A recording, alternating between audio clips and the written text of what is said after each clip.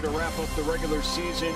Game 2 of the doubleheader about to start here on Fox Sports Wisconsin. Correct you, Sean, and Bill Schroeder back on board. And it certainly was a good game one for Milwaukee. Well pitched. They won 3-0. Christian Yelich gets in the home run swing, his 12th, and good to see right there. Your big guy stepping up at the plate. No, the good thing about that home run, not that it was just a home run, but how it happened, the pitch that he was able to hit into center field.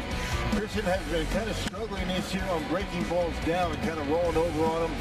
The swings and misses, that was a slider that was out or half. He waited back and just hammered that baseball into center field. That was a big home run, gave the Brewers a 3-0 lead, and certainly the pitching was able to do the rest. Brent Suter, outstanding in 4 innings. Brewers bullpen, Williams, Hader, outstanding work. But just when the Brewers needed, a good start from Brent Suter, he was able to give it to him, and hopefully they're going to be able to take over and win game 2. Yeah, season high 4 innings for him, and outstanding job, as you mentioned, by the bullpen.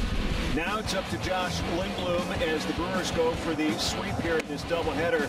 And look how good he has been over his last 2 starts. Rock only giving up 1 earned run. And again, after a couple of appearances out of the bullpen, they put him in the bullpen a little bit. A couple of appearances, 1 inning each. And last 10 1/3, only 1 earned run. He's allowed 6 hits. Able to minimize the walks. He has not walked a batter in any of his last 2 starts. And you hope that continues here today.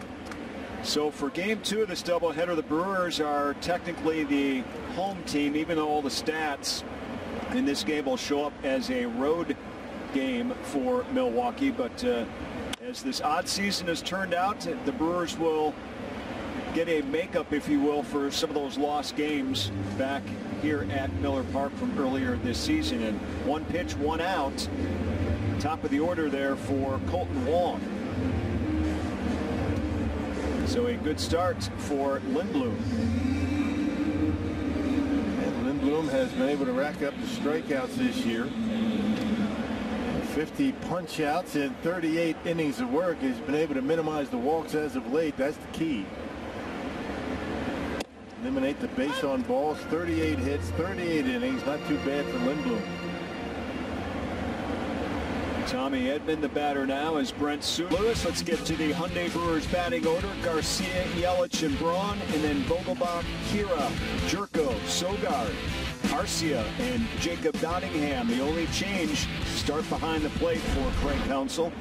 Daniel Ponce de Leon on the mound for his 8th start. Yeah, looking for his first win. A no decision against the Brewers back at Miller Park on September 14th.